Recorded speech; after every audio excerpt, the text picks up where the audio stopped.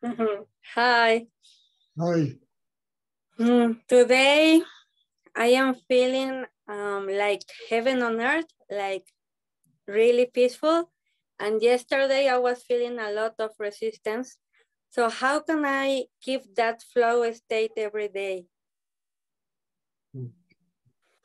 Eileen, that's what this meditation is all about. You know, in order to maintain that kind of flow, as you say, that heaven on earth kind of feeling, I mean, you have to build a system inside yourself over time that's strong enough to do it. Otherwise, we move in and out of heaven and hell very easily. You know, it's just the nature of energy, how it manifests on the earth. On so much of what we see, almost all of what we see is a reflection of the mind, of conflict, of heaven and hell, of right and wrong, good and bad, you know. And in order to overcome that, so that your life has, you know, there's a steadiness there, of openness. You know, it takes time and work and building that kind of system inside yourself that can do it. Obviously, it's not done by just people getting up in the morning. And if it was, there wouldn't be so much craziness in the world. But that has nothing to do with you and me. It has to do with people who refuse to recognize that in order to overcome the craziness in the world, the tension in the world, they've got to work on themselves.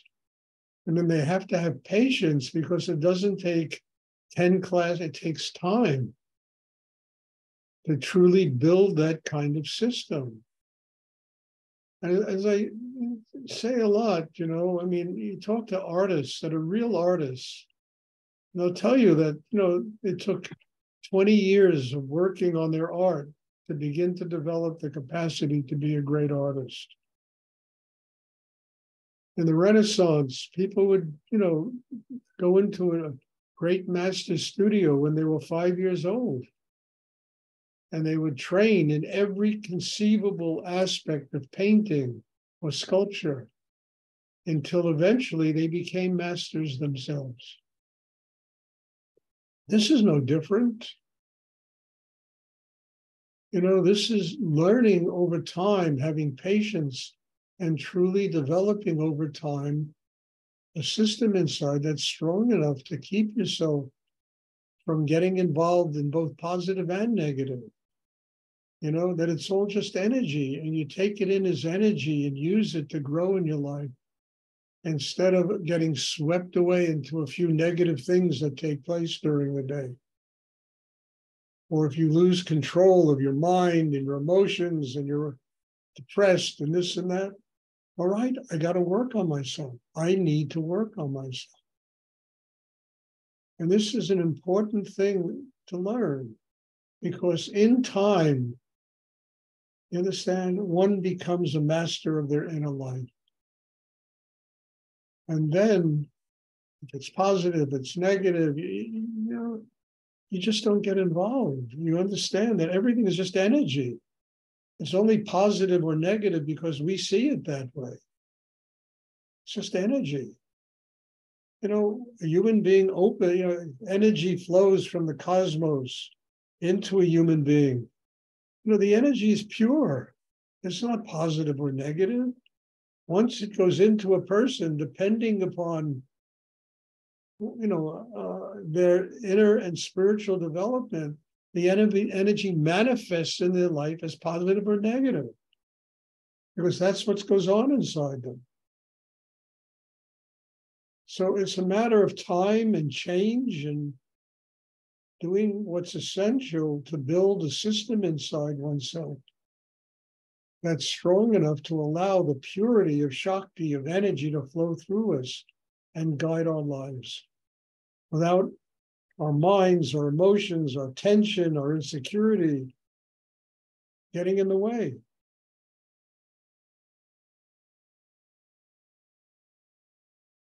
So I can't say it enough. You know, you want to be a great musician.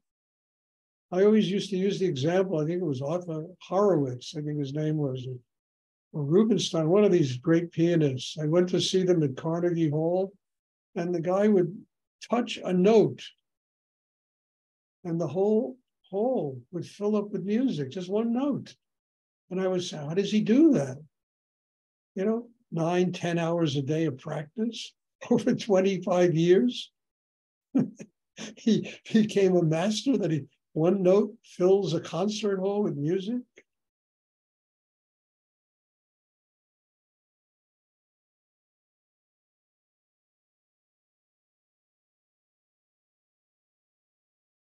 So have patience and do your inner work. And I promise you, it comes. It came to me. And I honestly can say I was probably twice as screwed up as anybody sitting here right now when I was younger. I mean that. It came because as you mature into your spiritual practice, you begin to learn about things. And you stop all this crap in your head and, you just, okay, I got to grow. I got to work on myself.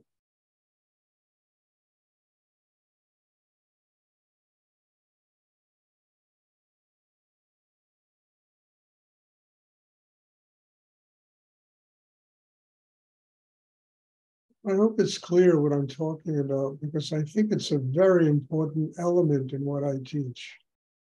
People come and do this and they think in 3-5 classes, they're going to get their spiritual enlightenment. And I get that question all the time. How come I'm depressed today? I'm unhappy. It just takes time to become a master of something.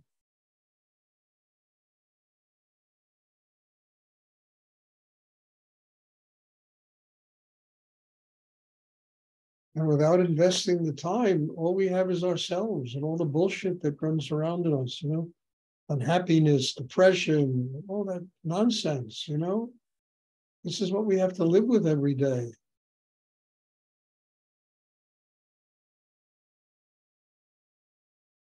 And then you got to do whatever you have to do to get it, because it doesn't just happen.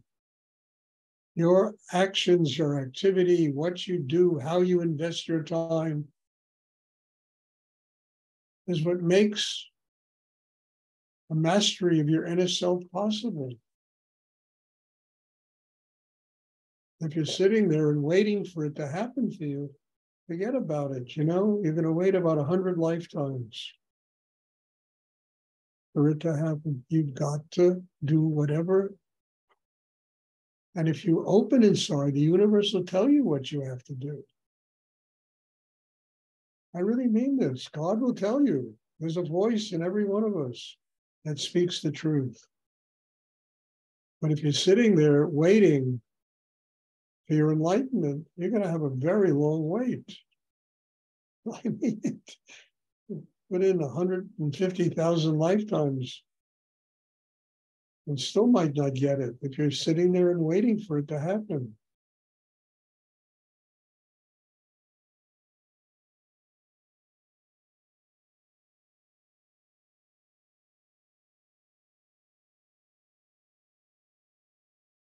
Does anyone else have a question they would like to ask?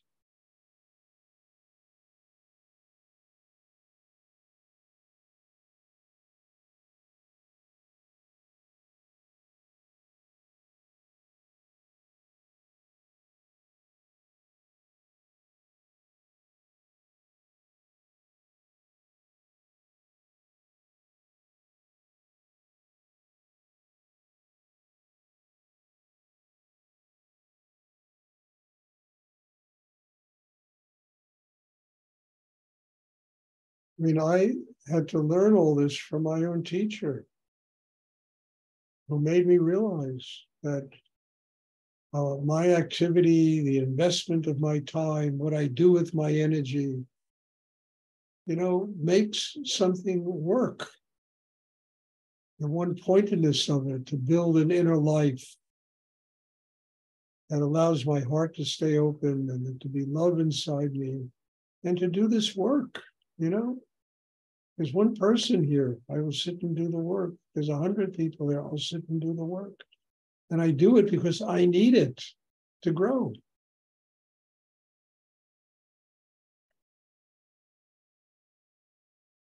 And I never assume I've ever arrived. That's the worst thing to do, the assumption that you have arrived.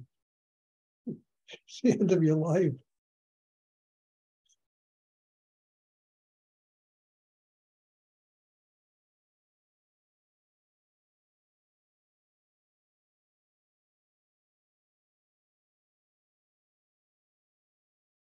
It helps one overcome fear, insecurity, doubt.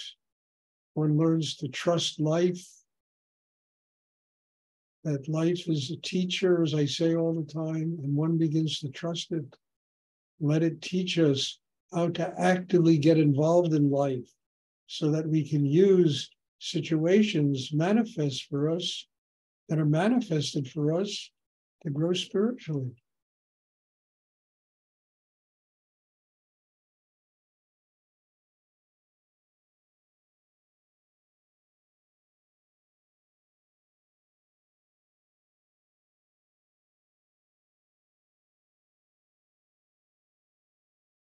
Does anyone else have a question?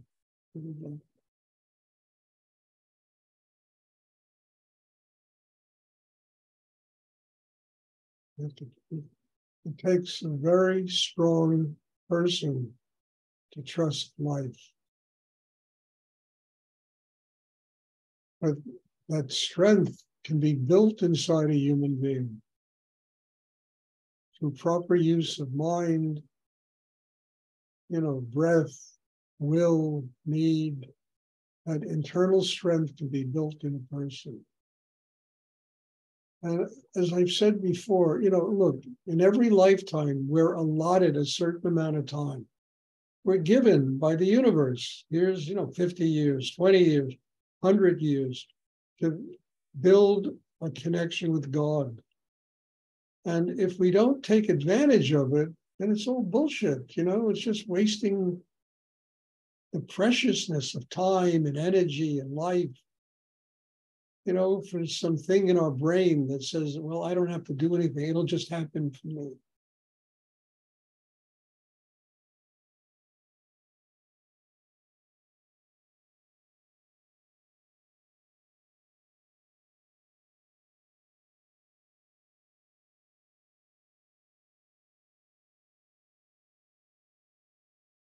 One doesn't get neurotic over it, but time is precious. I've seen a lot of people this year get sick, and people have, died, and time is precious.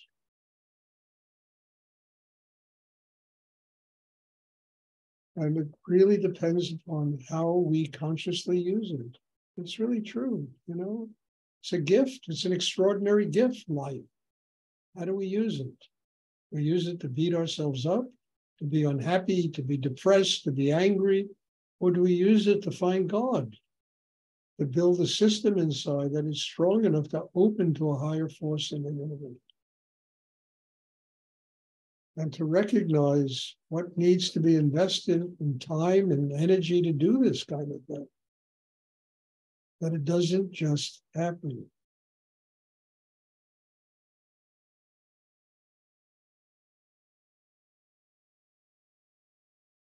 Does anyone else have a question they would like to ask?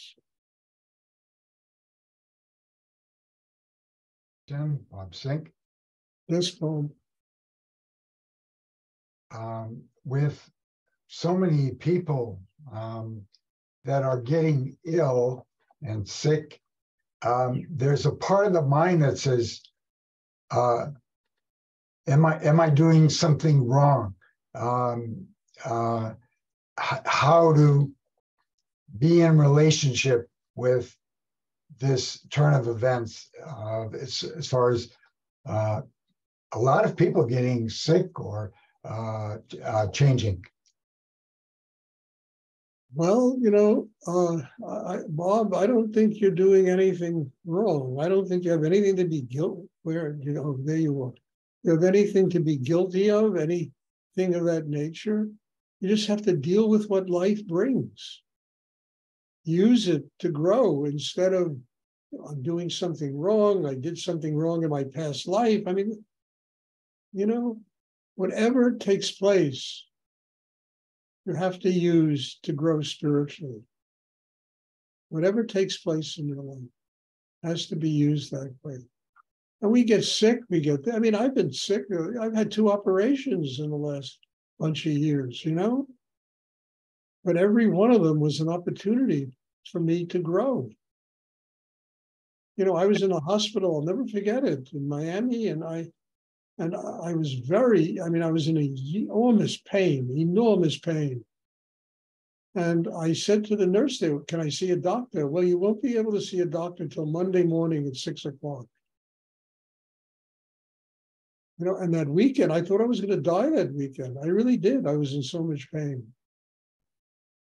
I used it to grow. I didn't get, well, what did I do in my past life to bring this on who cares?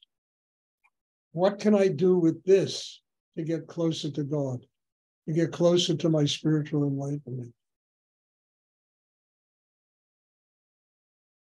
That builds inner strength.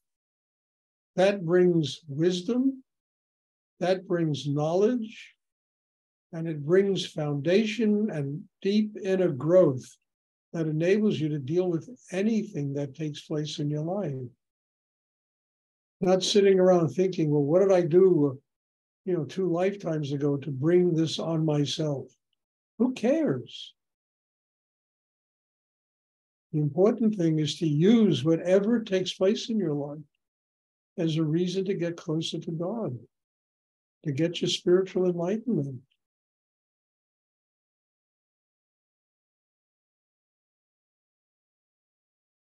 I don't know, I have an enormous amount of respect for you, Bob, for what you have done with the situation that's taken place in your life.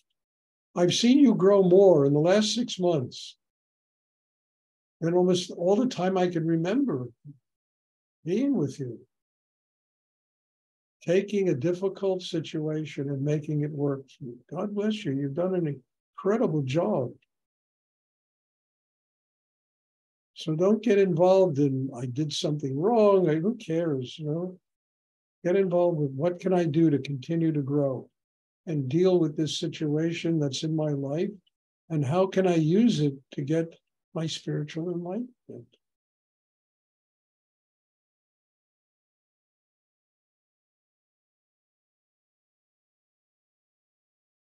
Thank you, Stuart. You're welcome, Bob. Just keep working on yourself. You're doing well. And I know you're going to get lapsed into all this kind of nonsense, but you're doing really well. You look, in a sense, more open than I've ever seen you look. So keep working on yourself. It's working. Does anyone else have a question they would like to ask?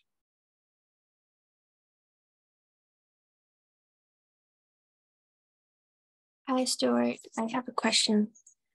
Yes. My question is, why should we put an intention to grow? Why can't we just grow naturally like plants and like flowers? Listen, dear, that why is a crooked letter. Look, I don't understand why. All I know is I've never met a person in my life who doesn't have to work on themselves to get their hearts open. It's just the nature of, it's like, we're born here. I'm just writing about this, frankly, in one of my tantric things. I'm on Tantra 95, I write that we're born these beautiful, innocent babies full of love and sweetness. Nobody can take their eyes off of us. They come near us and everybody wants to hug us and kiss us and, throw us up in the air and bring us to their heart.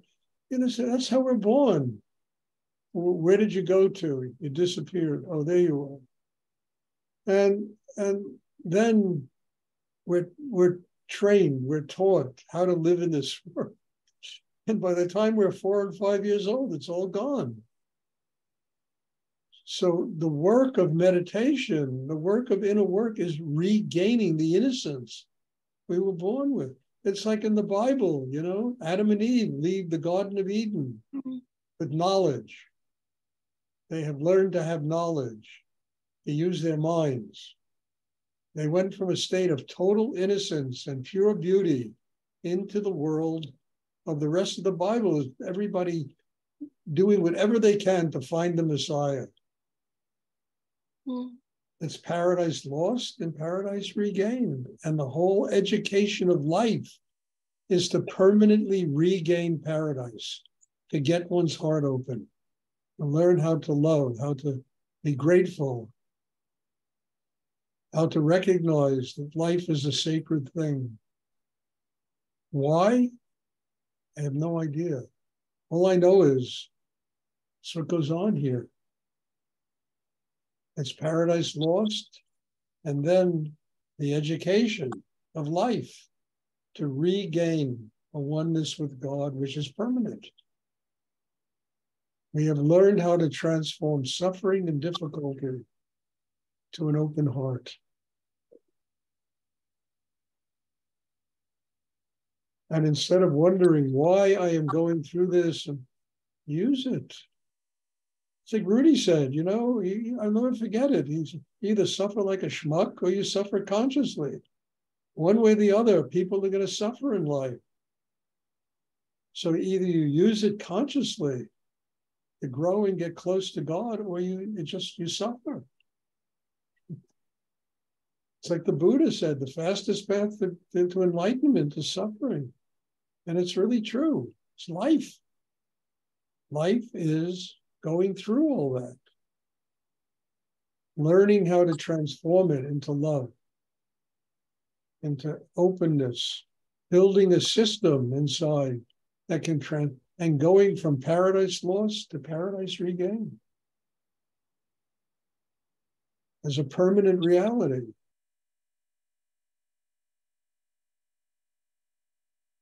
And then there's no why about all this. I think I mentioned it a few weeks ago. I once had a painting, wonderful painting, Japanese Zen painter, and it was a staff. That's all it was, a staff, with calligraphy on each side of the staff. And what it said is, you know, those that are on the path get hit with this staff, and those that are not on the path get hit with this staff. You know, and I mean, it was such an extraordinary lesson for me to be able to see that painting every day and to know what the calligraphy meant and how my living and my life has to be about, you know, not complaining about being hit with the staff, but using it to get one's enlightenment. Mm-hmm.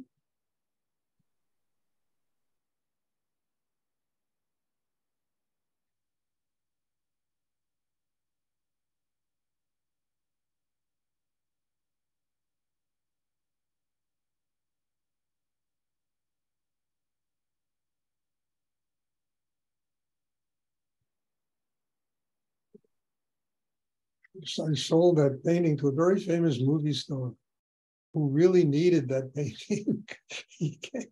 And he said, yes, I need that. You know, I need that. And being hit with the staff without doing anything to transform it into a spiritual life.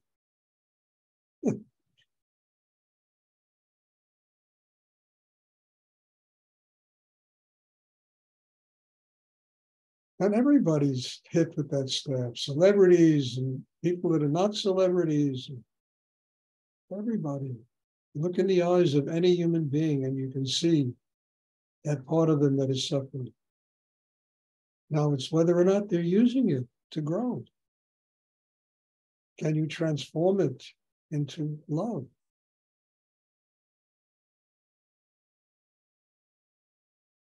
That takes time and patience and a lot of work on oneself.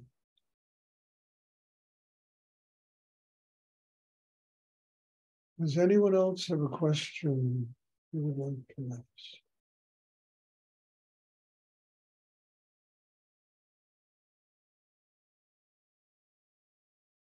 Okay, if there are no more questions, God bless you all for being here, part of this. I mean, I even listen to the things I say because it's not me talking, it's a higher force that comes through. And it educates me. And I'm very grateful for the presence of each and every one of you, because it really allows that force to manifest and not only teach you, but hopefully it's teaching me as well. So God bless you all. And there'll be a class tomorrow evening. And I'm looking forward to seeing everybody. Thank you. Thank you, Stuart. Good night, Stuart. Thank you. Bye. Bye.